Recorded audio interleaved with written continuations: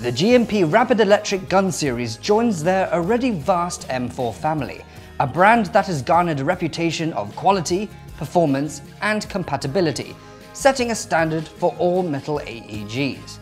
They are never too expensive, nor are they the cheapest, as they sit slap bang in the middle when it comes to price range.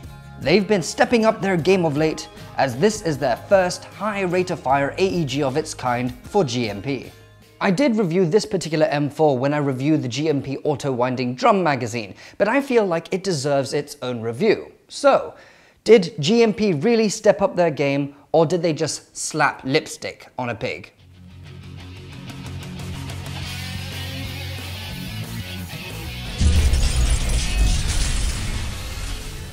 With the exception of the ergonomic pistol grip, the 6-point telescopic stock, and their 110-round mid-cap magazine, everything is made out of metal. On their MOTS-style receiver, you can find their skull frog marking, which you can also find on their magazine.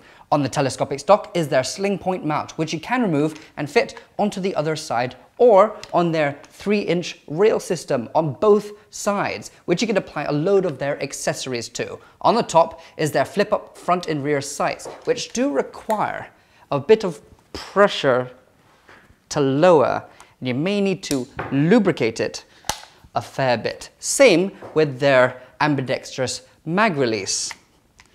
Could possibly smack myself in the face if I apply more pressure. And the other side, wow, a lot of it does require lube. At the front, you'll find their mushroom-style flash hider, which I'm not really a big fan of because, well, even though it replicates the design of the cookie cutter, I'm not a fan of mushrooms. As I've just mentioned, the style of their receiver and rail system is known as the MOT system, or the multi-objective training system, which you can find on a lot of their M4s. It does take a very short and stubby design, much easier for CQB, perfect for close quarter scenarios, so you can take it around those corners without accidentally bumping it or bruising it when you're slicing the pie.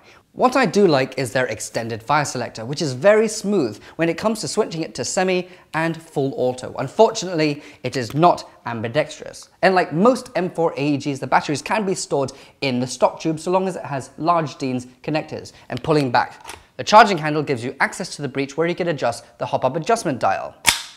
These days, the G&P internals are on the up and up when it comes to quality and reliability, setting a standard for all out-of-the-box M4 AEGs of this particular price range. What's great is that G&P have plenty of aftermarket parts, so you could do upgrades to it if you want. But let's hope this M4 can do without. Which reminds me, I think it's time to put it to the test. For the chrono test, we're using 0.2 gram 6mm BBs, and it clocked in at an average of 290 FPS.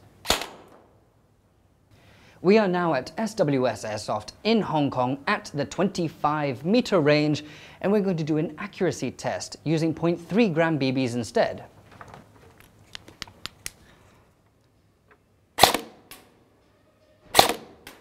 Because of the much shorter inner barrel length, you can't expect it to be accurate at 25 meters, which is why you only get a grouping of about 6 inches.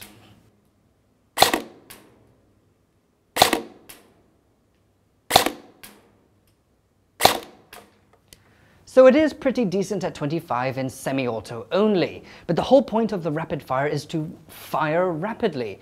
So I guess it's time to go full auto now. Let's have some fun.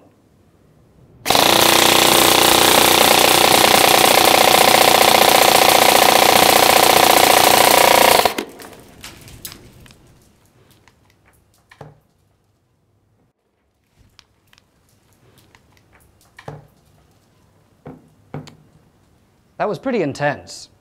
Now that we know that this makes for a perfect paper shredder, let's see how the trigger response is, because anybody could go full auto and hold the trigger down.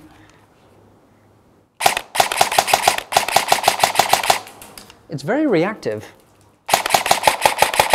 I obviously don't have the same trigger finger as Gambit, but let's have a closer look.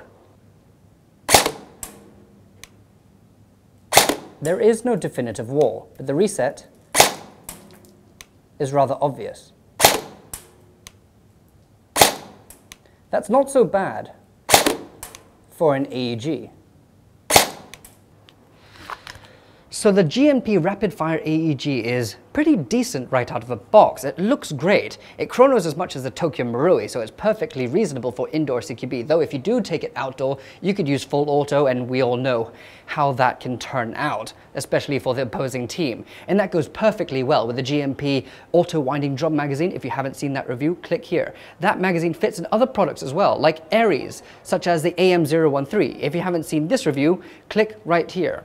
So can the G&P Rapid Fire AEG stand alone without any internal modifications? Yes, it can. Though if I do get one, I'll most likely do them anyway, get some external modifications to put this to its fullest potential. So for this cool product, click on the link in the description below. See you guys on the next episode of RedWolf TV. Porn Stash out.